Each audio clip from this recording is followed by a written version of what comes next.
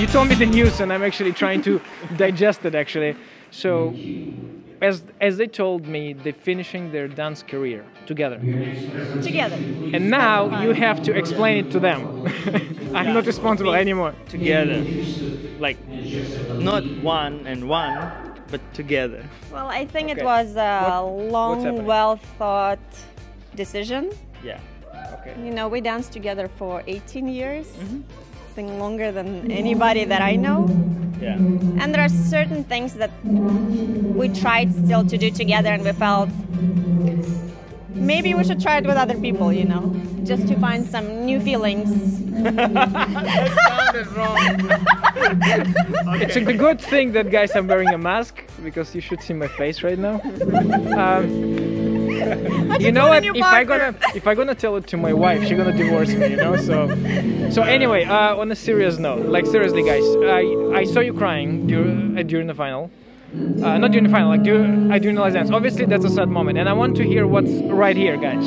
Like we had truly great journey together, with all ups and downs. with all your we results, yes. Really enjoyed it. Like, I'm glad I haven't done it with anyone else, but with her. But right now, we feel it's a really right decision to save everything good that we had in this partnership and not tamper with it any longer. You know. I will not gonna ask you, and we give the respect of not asking why.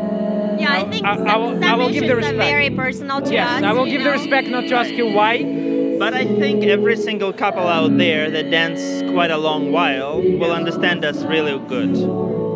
What I want to ask you is, from your experience, what lessons would you want a new generation, like you told me, there is a younger generation is coming. What lessons you want them to learn out of your partnerships? If there's something you have to say. I think patience and be open-minded and listen, you know, to each other, what the other person has to say. I am listening to you right now. Yeah. I think that was the reason why we lasted so long, you know, because we never gave up and we always gave an opportunity to each other. Also, a big suggestion that I would give myself if I would be like 16, starting from beginning everything else, to understand that the problem is never in one person. It's always in two people, always. Especially in partnership, like In dance dancing. partnership, no matter what conflict is, I always feel it's an issue of two people. And once you understand that, it's already halfway solved. Because like blaming each other is the worst thing ever.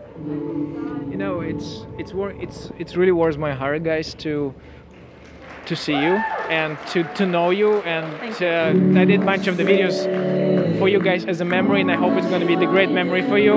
I always will happy to have you here, always to do something for you, and I'm really deeply sad that I will not. Yeah. Yes.